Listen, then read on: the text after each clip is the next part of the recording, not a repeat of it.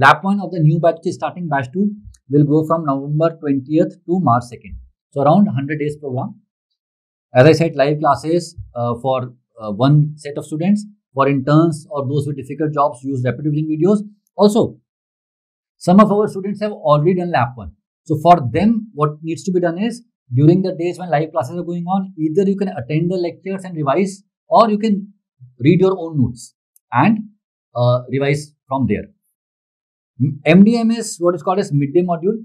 So this is plus minus. Why? If you have time, do it. Otherwise, you can skip it. It is basically a custom module prepared by the teacher for you.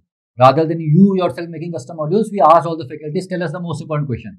And they created multiple custom modules that we make live every day in the app. So I will highly recommend you to do this also, because daily you will get 50 questions at night for late night PYQs and around 50 in the day. So try to make a habit of doing both of them.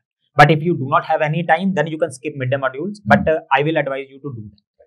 So students, this is the plan. We are starting with a new batch on 20th of November. So 20th, 21st, 22nd, 23, around 5:30 p.m. in the evening, we start with the live class. It continues for usually 5 hours with some breaks, of course. And then on 24th, we will have a live test and discussion. Then we will have OBG. So the structure is like this. Shorter subjects have been given 4 days. OBG given 7 days. Radio given 2 days. This plus 1 is test and discussion.